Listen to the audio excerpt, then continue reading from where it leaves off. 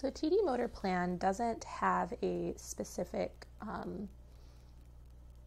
paper-based version like all the other systems, just because it's very new. It came out in the fall of 2022, and so they haven't created one. I've heard that there's one in the works, but as you're waiting, the cool thing about this, and this works for TD Snap, Core First, and Motor Plan, is you can actually print out the pages you would like. So the exact edits you've made, all that, so you have like an exact paper version of this system, which is really nice.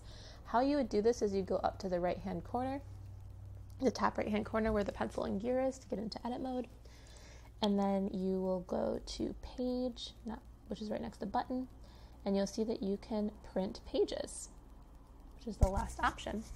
When you click print, it will give you the option to select everything or go through and select certain things. I wouldn't select all. It does give you this warning message that if you select more than 100 pages to print at once, it will possibly close off TD Snap and might not print everything. So it's not a perfect system, but again, most of the time with our kids, we're not doing actions and going through every single B actions, C actions, all of those are just alphabetical. So you can go in and kind of press actions, which will just give the general actions that we have.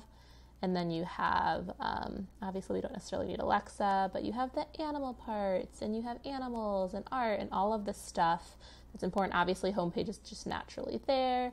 You kind of go through and really pick the ones that you use. So I would probably skip all of the A through M or N through Z or dashboard kind of stuff. Descriptor is not all the by alphabet, because those are not even the ones we're accessing typically, unless you do, which you'd want to program them.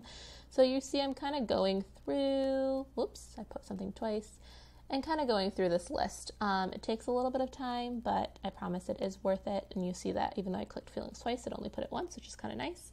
Your feelings, and so it's very specific to the child. So once you click next, you'll see that it is ready to print, and you can then print it. And this is something you might have to do independently. I don't know if this is like a PDF version, but this is something you can easily do if you connect your iPad to the printer. And so this way you can also just have an exact replica. So you see some of my words are hidden. You'll actually have this exact version printed out, which is really, really nice.